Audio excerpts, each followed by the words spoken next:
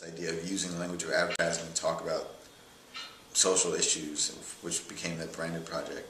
Commerce and marketing and branding affects the way that we see ourselves, and especially the way that African Americans are imaged in mainstream media.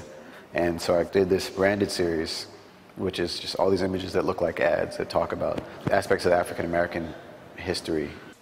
Well, I think my personal mistake is coming into every time when I use a picture that I didn't take and put it out as mine, because at any moment someone could say, that's stealing, or you didn't take that, or you're not creative. So that's always for me right there. And I think there is this degree of trying to recognize, well, is there another way that I could make this point, tell this story? Is this going to be interesting to just me or someone else? What am I going to say that's new?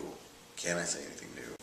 And then I say, that's a good question. You need to ask people about how they feel about the images and what they think about me using them in this context. Is this bad? Is this tacky? Is this nasty? Is this mean? Is this disrespectful?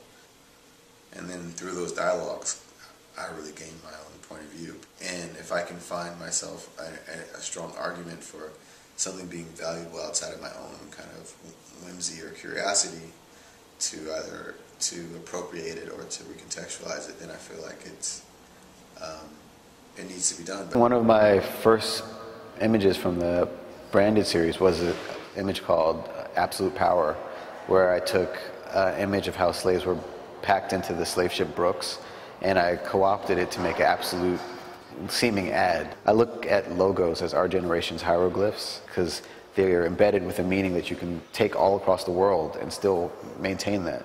And so I used the Michael Jordan Jumpman logo as this kind of really very popular image or archetype of a black male in success. How has he avoided lawsuits? Is terminology all it takes? By using words like co-opting or appropriating, has he gotten away with blatantly using all of these logos and ads from such large corporations without any trouble? Or could there be more to the story? Perhaps he buys the rights to all the images he uses.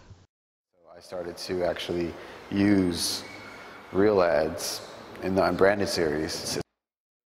But if he does buy the rights to some of the images, is he not playing into the very system he strives to critique? Or is it, as he suggests in one interview, possibly the fact that the company showed in his series, Branded and Unbranded for instance, don't want to draw attention to the fact that they created racist or race-commodifying ads in the first place? Due to the nature of the critique, might even the largest organizations decide not to get into a public legal battle with him over his critique or commentary because they know he's right and they know they will lose something in the process of fighting him? Maybe not money, maybe not even the court case itself, but they understand they're bound to lose public respect or public loyalty by fighting him on this? Can the nature of the issue be so tricky or important that even the most powerful entities shy away from touching it? On a certain level, it's not as fun as when I was out taking pictures and in the dark room and printing them, and this process of being physically and temporally really engaged in every step of it.